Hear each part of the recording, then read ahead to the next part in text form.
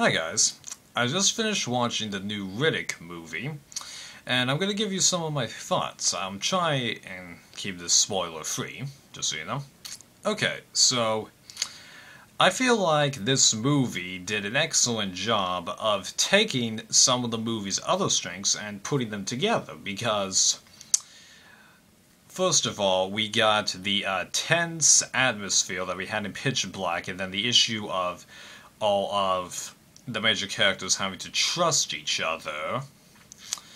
But we also get a little more input as to Vin Diesel's background, but also some of the better character interaction skills that he demonstrated in Chronicles, because in Pitch Black, while Riddick tells them things are like this and this, I feel like in there, he's just more of a supporting character. The main story is actually about everybody just simply trying to get off the planet. In Chronicles, the main story really is Riddick. So, here, it seemed to be a bit of a blend, because while the main focus is Riddick, we do get focus for some of the other characters, and we actually do get some good moments where we feel for a couple of these characters and get to know their interesting personalities, because we have the slightly skittish kid, we have the professional killers who just interact like typical criminals slash mercenaries would. We have,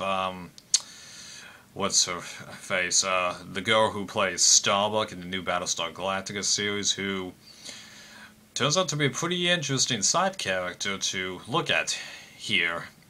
While she doesn't get as great interactions with Riddick as the other main females in this franchise have, she did pretty well.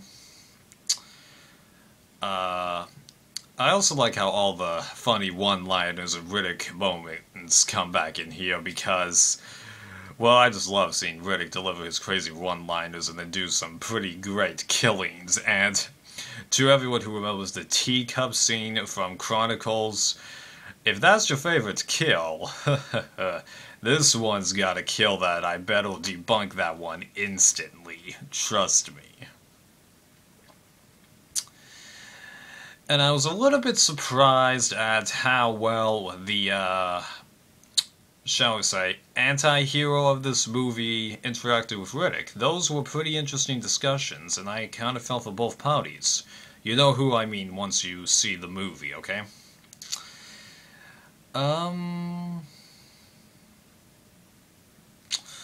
Honestly, that's pretty much it. I just wanted to give a few quick thoughts and leave you to it.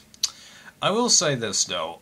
As of right now, I'm actually thinking that this is my favorite Riddick movie because of all the strengths that it blended from the other movies, and just how much I felt for the characters, both Riddick and non-Riddick characters. Not to say that I didn't feel for non-Riddick characters in the other Riddick movies, but it just felt better here. I can't really explain why.